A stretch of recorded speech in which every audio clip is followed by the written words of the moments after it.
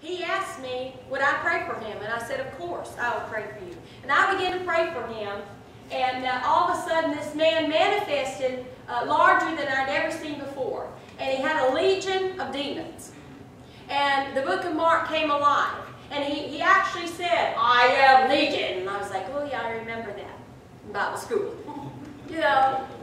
And he actually said that. And he was manifesting and he was screaming. You could hear thousands of voices. And it was strong. And he just, I mean, I just barely touched him and started praying. And I remember both of my children were there. And they were small. You remember this? And he started and he just was like coming at me. And he came to charge me. Just about, he ran at me. And as he did, he went. And he fell out on the ground. And he got back up. And he come again charging at me. He's hitting this invisible wall that none of the rest of us can see. And he's throwing himself down and he's gnashing his teeth and he's throwing himself on the cement and on cars. And we're just praying. I've got the team around. We're praying in the Spirit, praying in the, I don't want the man to die. I mean, this demon is tearing him to pieces. And I'm in shock, literally, I am. And I've done deliverance a lot. And I learned it all on the job. Nobody taught me. I learned it all on the job. They come out and I prayed and it just kind of happened. Nobody taught me it. You know, it was anointing the Lord gave me. Thank God He never left me. I'd have been dead. I'd have been dead many times. So, you know, I remember He said, I am Legion. And I said, I don't care who you are. I plead the blood of Jesus over you and I command you to loose this man, to be loose. And I remember my kids are standing there. The whole team is standing there, their mouths open. You know, now, we had done a lot of deliverance in the church, so this wasn't new to them. But this was.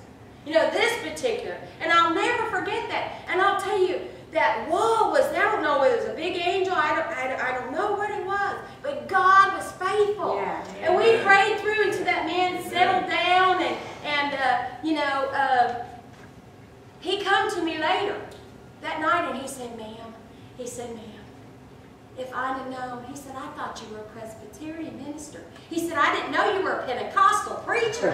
He said, I'd have never asked you to pray for me. I said, well, praise God. He said, but I'm so glad that I did. He said, I've got peace. He said, I've been sleeping under the bridge for months and months and months. He said, I can't come out. I'm too scared. And it was amazing. I didn't go out to find him. I did not go out. I don't go out to try. But the Lord led us there. But He was there. Do you see what I'm saying? He was there. I'm not suggesting that you all do that. Matter of fact, I'm suggesting that you probably don't do that. But it was meant to be. That's right, Roger. It was meant to be. But God was there. And God was faithful. He was so faithful. And this man, his life was changed. You know, changed right there. We had another homeless man that God just did miracles. He wrote a poem. He wrote a poem about our ministry, how we saved his life. I had a call about a month ago, and you never know. You don't know how you've impacted people. Okay? You just don't know. And I had a call about a month ago, and remember I told you about the Sidewalk Sunday School? Well, I didn't do that ministry. I put it together. It was my vision, and I administered it, and I got all the money for it, and the truck, and the gifts, and all that. But I had two ministers, Michael and Jennifer Fleet, that were the children's ministers. They did puppets. They did everything. I mean, they were great. They just were great. We did drama. They did everything imaginable. Well, Jennifer went home to be with the Lord about a month ago. And so I wrote a eulogy. I couldn't be there, but I wrote a eulogy. And I spoke to her husband a few days after that, and I spoke to another minister who was in my church and another minister who was in my church, and they're still doing outreach evangelism. They're still in the same park in Bonita. And I said, God, this touches my heart. And Michael said to me, he said, you know, you'll never know that what you taught, he said, is true. He said, we still do it. He said, for 5 years, we went down to River Park, which is the lower end area where they're poor people, poor black people. He said, for 5 years we went down there and ministered to those children. He said, we're still doing outreach all over Collier County.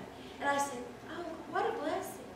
Oh, what a blessing that is. We just never know, what God's going to do. But it's exciting to see that. So let's talk about a little bit about getting started. All right. Let's talk a moment about vision. And I think that's kind of where we are in the church. We got to get the vision. And I know Pastor said to me that he wants to start teaching more on evangelism when he returns. I know that I already know prophetically that the word has come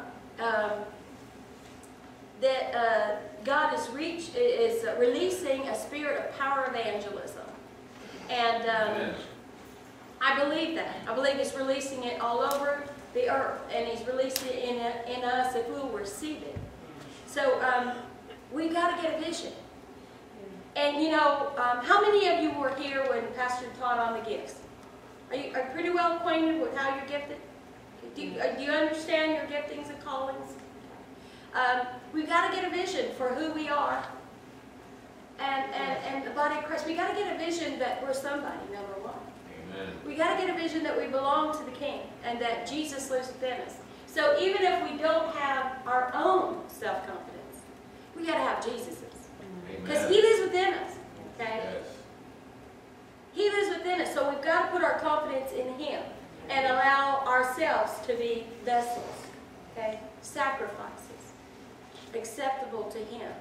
To do His good service. So we've got to get that vision. We've got to begin to pray and seek God for a plan. I'm not talking about a master plan. I'm talking about starting at the basics. Let's start at the basics. Let's start at the beginning. We all have those abilities, those little things that we can do. And it's exciting. There's nothing more exciting than begin to evangelize, begin to touch people, begin to bring them in, see new souls coming. We want fresh souls. We want fresh souls to disciple. I'm not saved here for myself. You're not saved here for yourself. We are saved for our brothers and sisters in Christ who have not come into the kingdom. And that's the way we need to think.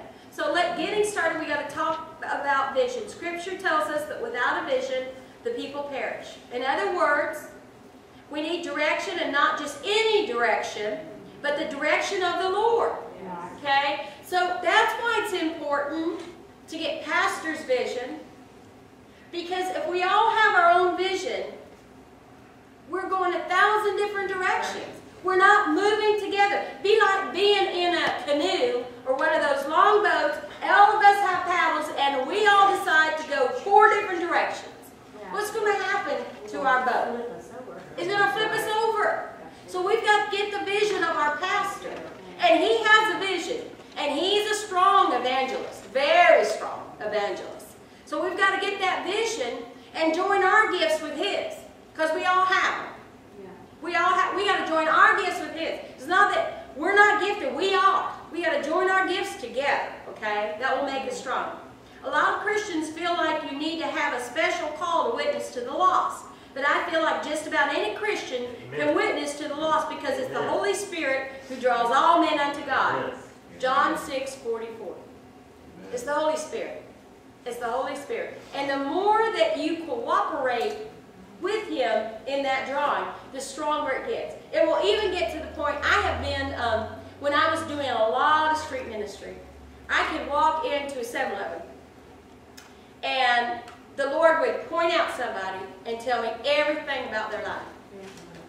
And what He wanted me to do. I have followed women out and didn't have a gallon of milk for her 3 children. And I provided her with that gallon of milk.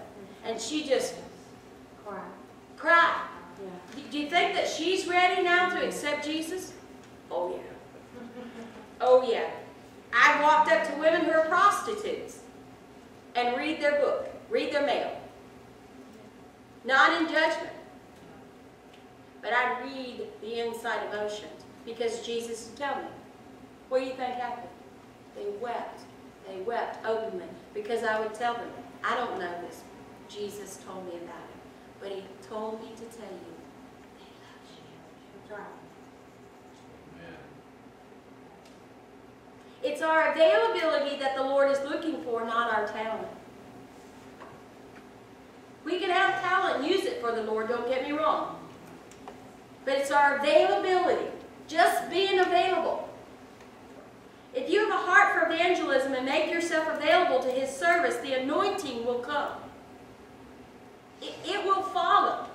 It will come behind you. I'm a perfect example. I'm a backslidden preacher. Okay?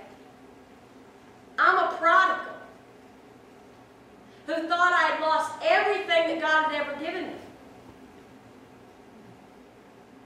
But the instant that I gave it back to Him, that I repented of my sin, He took care of it. He began to bring me back on that road. The instant. Now, the instant that He did that, I wasn't preaching. Don't get me wrong. Because the wages of sin. There is a wage for sin. And you will pay it. Okay? Once it's under the blood, then it won't be death. But there is consequences. Okay? There is consequences. And you walk through it. But He's faithful. He's faithful.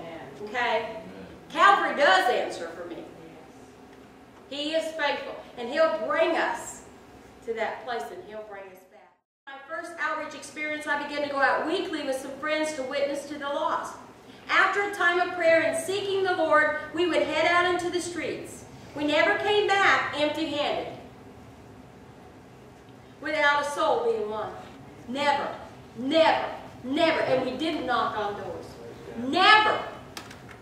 They would just come out. You can ask Jenna. We'd go out in that street and they'd come out like bugs. Just start coming out from all over the place. Or have I ever been endangered?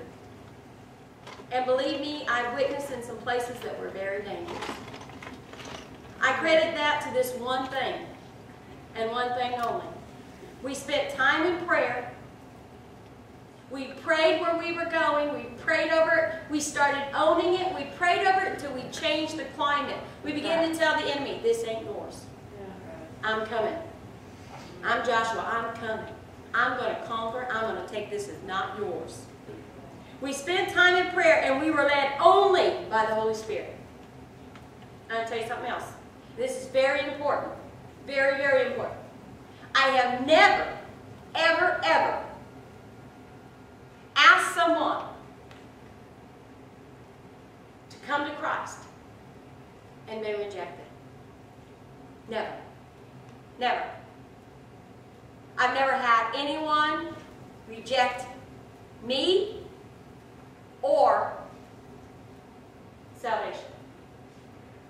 Why? Because I've never witnessed to someone that the Holy Spirit did not draw them to Himself and to me. Amen. Never. I never witnessed for the sake of witnessing. I witnessed those men, women, and children that were drawn unto Him. Okay? He draws them. I don't draw them. I pray over them. He draws them. I lead them. They accept Him. That's how it works. So I spent time in prayer and was led by the Holy Spirit. And that's how people come to Christ. We must get the Father's heart to be successful. The Father's heart. Imagine this. Just think about this, Miss Patty. How many children do you have? Imagine if you have as many children as God the Father has, Jehovah has. The Bible says that no one loves like He does. That I can't even begin to love my own child like He does. We have to get the mindset of the parent of the prodigal. Do you remember the story? When he looked out, when he looked